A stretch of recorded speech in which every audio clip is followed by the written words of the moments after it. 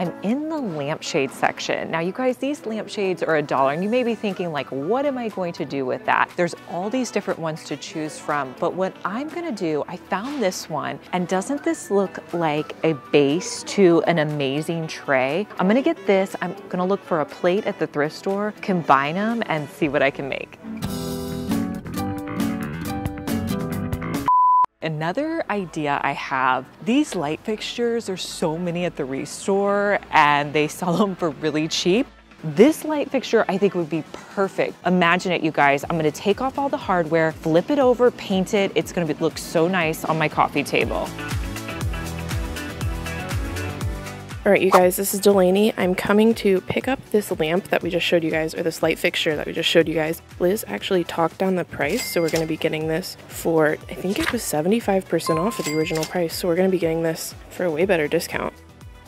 I'm really excited about this light fixture, so I started by disassembling it. I didn't know how tricky that would be, but honestly, it was so easy. I just had to pull off this center portion, and then the top portion just came right off.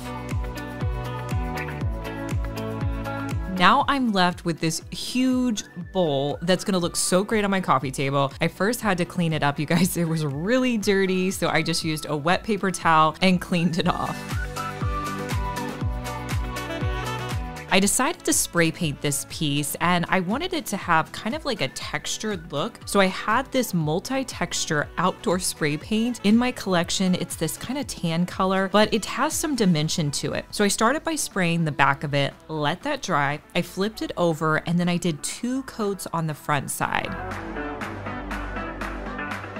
Once everything had a chance to dry, I'm gonna come back in with Rub and Buff. This is a gold Rub and Buff color, and it's kind of more of a rose gold color. I'm gonna put that with a foam brush along the edges. I wanted to mute that down a little bit, so I used a second, more antique gold color on top of the rose gold.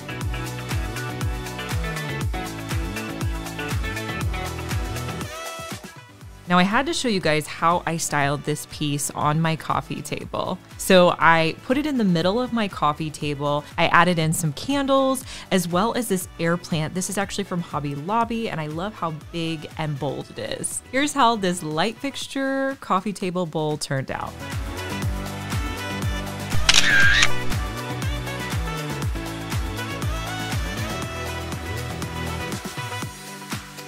Hey guys, I'm Liz and you're watching my second DIY channel where I post daily DIY videos. You may be familiar with my main channel, Liz Fenwick DIY, but I'm glad that you found me over here on my second channel. Make sure that you're subscribed so you just get notified every day when I post our daily DIY video.